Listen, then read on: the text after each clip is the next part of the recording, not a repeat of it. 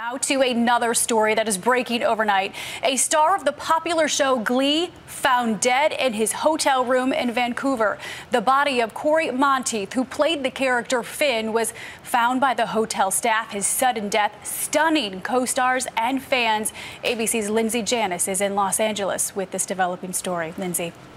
Paula, as you can imagine, there's just an outpouring of grief right now from friends and family online. One of the latest tweets is from singer Taylor Swift, who dated Monteith. She says, speechless, and for the worst reason. Oh, why you look so sad? Cory Monteith, who played the football hero turned singing heartthrob Finn Hudson in the Fox hit Glee,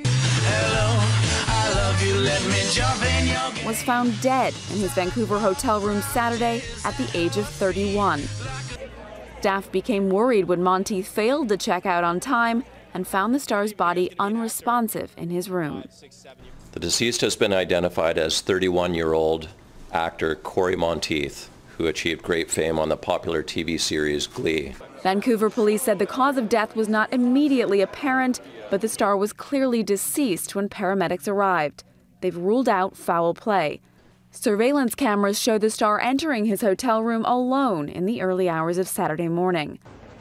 I don't think I want to be your boyfriend. Monteith had always been open about his lifelong battle with substance abuse, which he said started with drugs at the age of 13. The actor voluntarily checked himself into a treatment center back in April. It was his second time in rehab.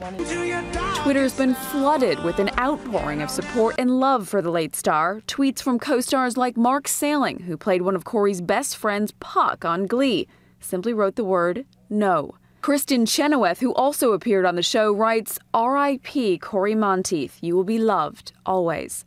I'm marrying you and nothing makes me happier. Monteith was famously involved on screen and off with actress Lea Michele. The two are working on the 5th season of Glee.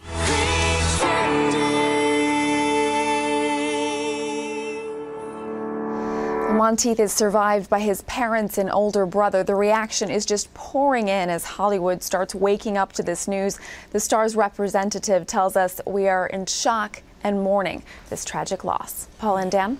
Lindsay Janis, thank you. Such a long struggle beginning at age 13. Really sad. And sad that he had just recently checked himself into a clinic for substance abuse, so he was trying to get help. Indeed.